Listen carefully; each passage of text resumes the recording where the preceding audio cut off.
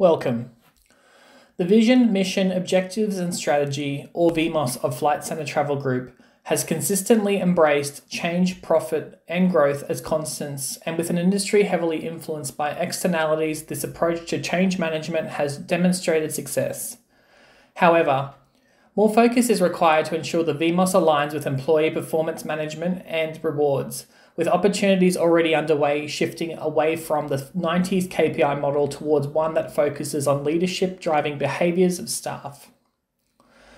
FCTG regularly communicates within the business the notion that what gets rewarded gets done, and whilst there is evidence that supports this, financially rewarding individual employees through bonuses against KPIs can contradict the VMOS.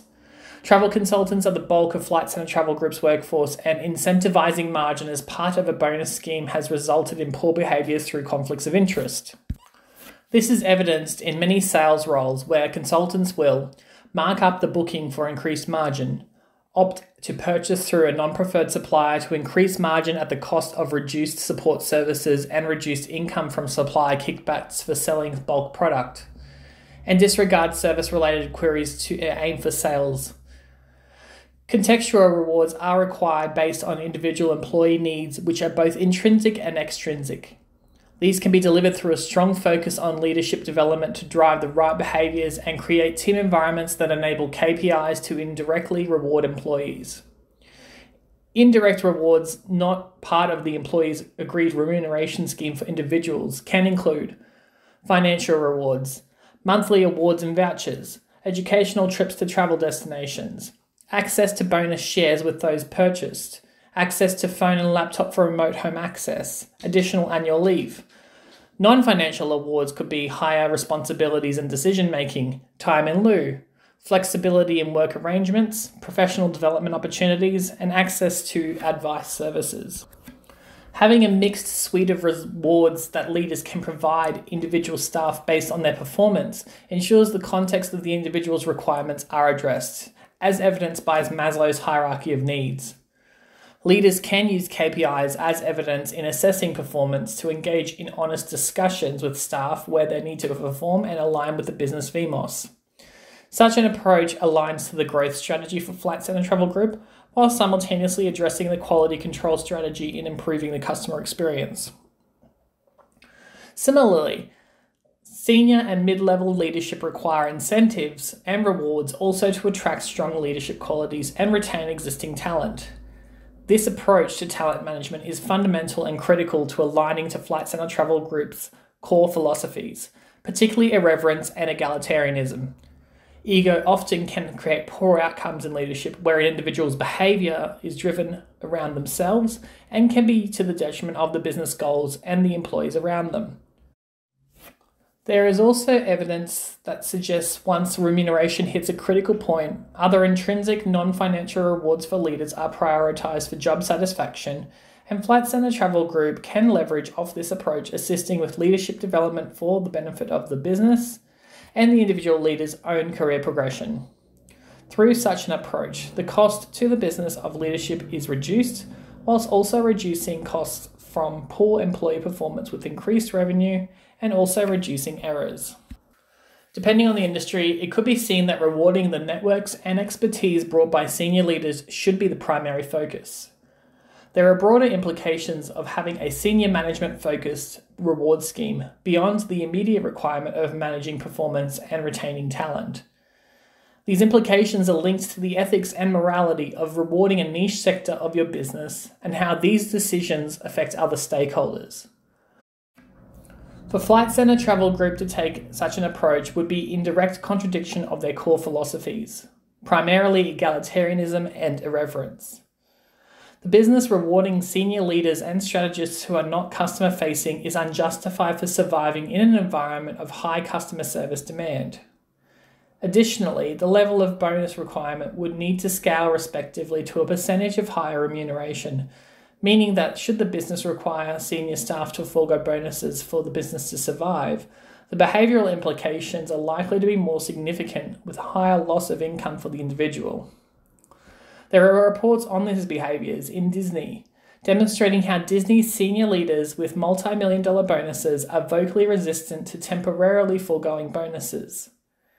Similarly, for other internal stakeholders at lower levels of remuneration, behavioural implications of hard business decisions may result in staff feeling the business decision of reducing costs whilst continuing to reward senior leaders doesn't align to the message being portrayed. This could result in a demotivated workforce feeling underappreciated at a time when the business needs them to excel. Externally, there are also the implications on public relations, with the perception that a business who takes this approach may not align to the values of the customers who may opt to purchase elsewhere. Elaborating further on this, in times of hard business decisions such as the COVID-19 business environment, this approach is unsustainable. Ferguson highlights also the implications on investors also can be felt and may result in divestment in shares when the business requires liquidity to ensure cash flow during reduced trade. There are many psychological models that exist for leaders to gain insight in how business decisions impact employee behaviours. Maslow's hierarchy of needs is a primary example of the complexity of requirements for all staff, and no role should be exempt from consideration. Mental cognition and ability. Without focus on managing performance on individuals at lower levels, employee will not have clear goals, guidelines, and expectations from senior management, thus deviating from the business's VMOS. Similarly, in times of rapid change, the efficacy of change management may be impeded without focus on rewarding employees' performance at lower levels, contradicting change management models. Motivation, intrinsic. If you have a loss of motivation, habits, and routines, without focus on performance management systems and rewarding good behaviours through verbal acknowledgement, staff will feel undervalued and disenfranchised. These feelings lead to reduced performance, and employees lose focus on tasks, lose their routine, and development of poor habits that are self-focused. Unfavourable work environment. Leadership not focusing on rewarding those who perform and disciplining those who underperform will have high achievers left feeling their efforts are in vain. Loss of healthy competition. With businesses focused on the higher executives, employees will feel their performance does not matter. Alternatively, there is a risk of toxic competition where employees feel they need to discredit and hinder others to make themselves appear more effective. Motivation extrinsic, rewards. Without rewards, both verbal and financial, employees will not feel acknowledged when they perform. Additionally, the disparity in total remuneration between senior leaders and lower staff may leave staff feeling disempowered and lost. Performance evaluation. Linked to intrinsic motivations, if staff are not receiving focus from performance management systems, genuine conversations are less likely to occur. Not only do these engagements provide opportunity to motivate, they also provide leaders insight into what is happening and career development for the individual. Career progression. With significant disparity in wage for employees to move upwards towards their career goals, they may see the effort not worthwhile if not adequately remunerated for those efforts. This may leave employees feeling undervalued and seeking alternative employers.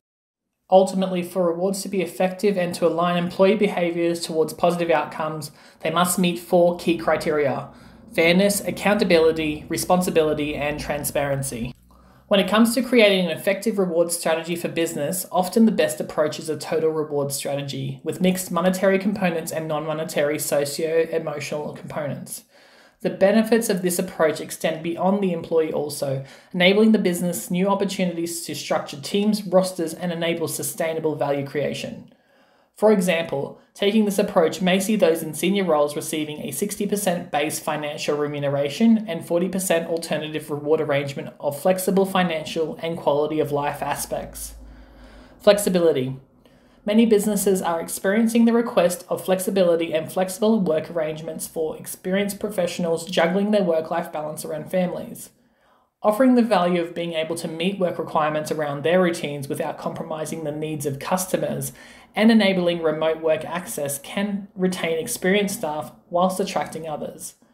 At a lower level, employees may be offered the same approach to flexibility, however with a higher financial component in the base remuneration, making the wage livable.